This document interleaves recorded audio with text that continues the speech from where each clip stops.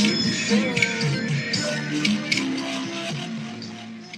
now we're going to go on to the next question. And this is going to be for District 3 and District 8. Jeff Bourne, Norma Murdoch-Kitt, and then Albertina Carter.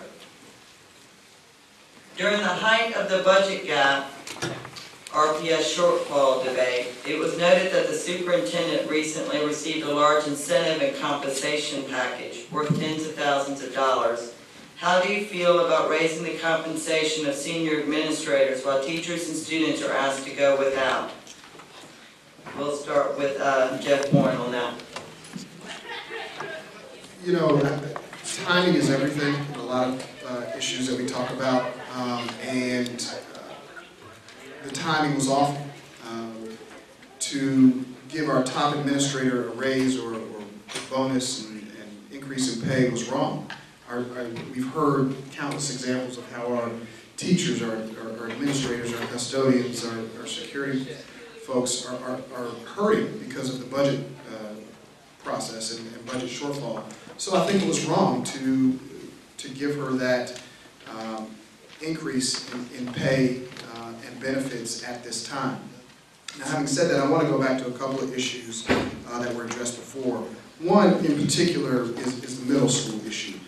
And what we've heard is, you know, a lot of rationalizations about how these scores came to be, you know, what the process is. And that is what I think we've got to stop doing. We've got to just accept that we have challenges in our middle school so that we can move on and get to the solution. And we talk about this incremental progress. Well, incremental progress is not good enough. It's not. At Henderson Middle School, 7% of the kids passed. We could increase that percentage sevenfold and still not have half of our kids passing the SOL portions. The urgency is too great to continue to trumpet incremental progress. And so when I get on the school board, I'm going to focus on making real change and real progress in our middle schools, because at the end of the day, that's when we lose a lot of families from our school system, literally and figuratively. They either move to the counties or they take their kids to private school, and that hurts our system.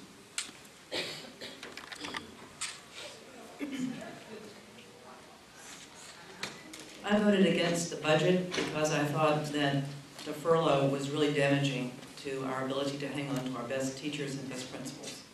And I thought there were other things that we needed to do in place of that.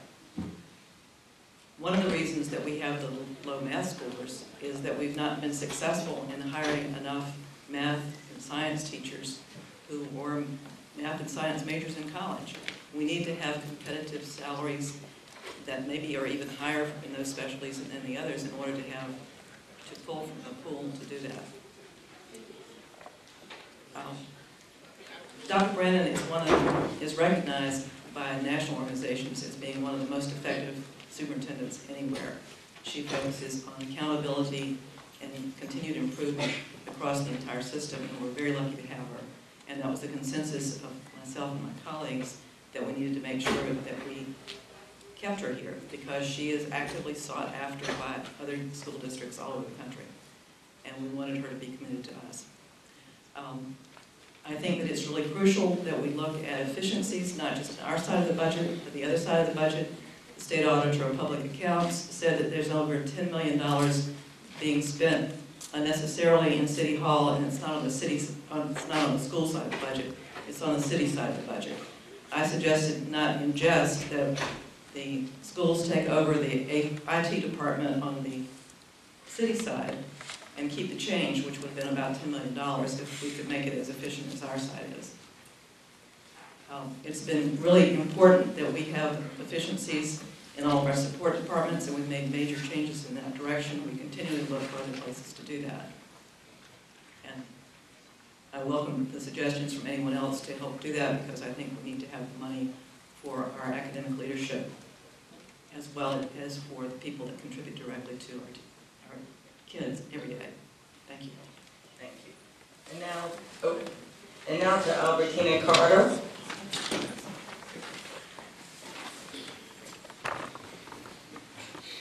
Right, thank you. The large incentive package for the superintendent is definitely not fiscally sound at this particular time. We've all heard and we've talked about the budget shortfall. The $23.8 million shortfall is what it ended up being with the initial amount.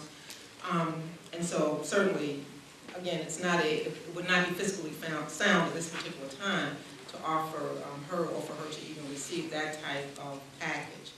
What we do need to do, though, is we need to look at opportunities where we can increase pay as well as other incentives for excellent teachers.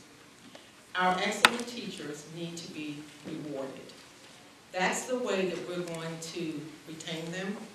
That's also the way that we're going to be able to attract really good quality teachers. I read recently that the pay for teachers in surrounding counties is about 12% more than what we offer our teachers here in the city of Richmond. We have got to do a much better job of making sure that we pay our excellent teachers for what they're worth. And then those teachers who are not performing up to par, then we need to, first of all, offer them opportunities for training, for really good training to try to get them up to speed. And then if in fact that does not work, then we need to look at some other opportunities for them. But we really do need to hone in on keeping excellent teachers and paying them for what they're worth. Thank you.